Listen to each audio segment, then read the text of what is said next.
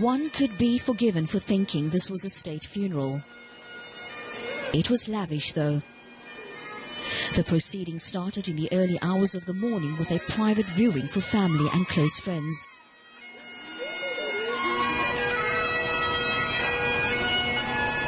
Later, the procession moved to the Jubilee Community Church close by.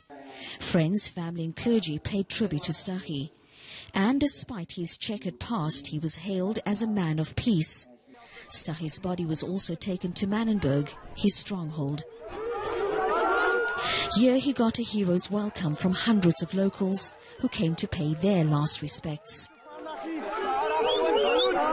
Some years ago, Rashied and his brother were driving through the roads, throwing money for the children and the people. And what I know of is some Christmas times and that they always have to issue chicken and fish oil and stuff to people.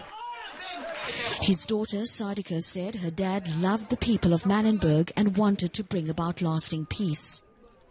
Growing up, it wasn't easy being his child because of the negative stigma and the misunderstanding of his purpose on earth. But I was a proud Staggie, and I'm still a proud Staggie.